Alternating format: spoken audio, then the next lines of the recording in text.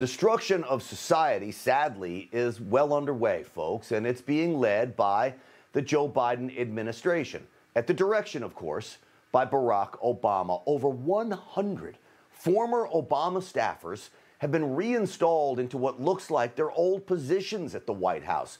What we are seeing now is Barack Obama's third term. Joe Biden is just a vessel, an empty suit to be used. The mission, through Joe Biden, is to destroy the culture we have now. And what we are seeing, from politics to entertainment, it is a coordinated assault on society as we know it. The Obama's best friend, Oprah Winfrey, right? Well, she turned her sights on the royal family. They too must be declared as racist, so they too can be canceled. Meghan Markle seemed happy to oblige. Concerns and conversations about how dark his skin might be when he's born. What? Shock, right? Oprah Winfrey hit pay dirt. Now the left can cancel the monarchy too. Meghan Markle, all the while eager to comply, she declared her son, not given the title of prince, must be all about race. Not the widely reported theory that Prince Harry may not actually be the son of Prince Charles, if you heard that one, or the fact that the rules of the monarchy do not automatically grant little Archie the title of prince, because his father is never going to be king. Instead, it must be that the child is 1/4 black. I could never understand how it wouldn't be seen as an added benefit and a reflection of the world today, at all times, but especially right now, to go, how inclusive is that you can see someone who looks like you in this family, much less one who's born into it.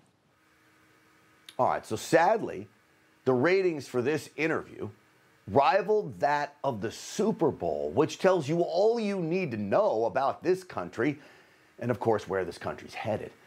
This is what most Americans are hungry for. The interview you're watching right there on your screen.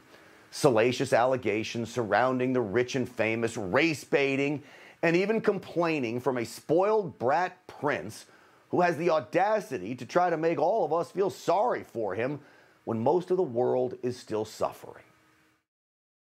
This constant barrage. It's a very trapping environment. And the specifics around her race, there was an opportunity, many opportunities, for my family to show some public support. I myself was trapped. He was trapped. A prince trapped. Oh, boo freaking who. People can't pay their rent. In California, where Prince Harry lives now, business owners have nearly lost everything they worked their lives for. And 60 Minutes gets to record record-breaking ratings for an interview of a prince who now lives in a $14 million home in Montecito, California, and he wants us to feel sorry for him. This, while Congress pushes forward with that massive spending bill that will force far too many Americans to become even more reliant on government. But that is secretly what it is designed to do. It gives the welfare state a rebirth, all part of the plan to fundamentally change America forever. All of this is connected. And yet we hear from far-left radicals about this bill, $1.9 trillion, well, somehow it doesn't go far enough. The House is controlled by Democrats. The Senate is controlled by Democrats. The White House is in the hands of an administration that is a Democrat. And so, I don't know how this makes any political sense. We obviously are now ultimately sending money to less people than the Trump administration. Well, I appreciate that she gives President Trump some credit here, but come on.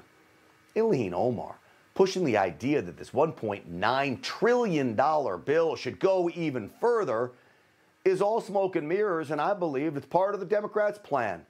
They dispatch people like her to go make you think that one of the largest spending bills ever passed in the history of the United States Congress isn't really all that big.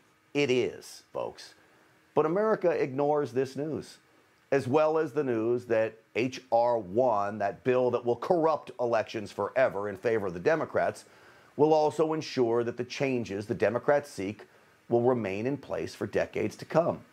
From letting felons vote, to mandatory mail-in ballots, to eliminating voter ID, even registering millions of illegals to vote. The goal is to transform America from the land of the free to the home of the oppressed.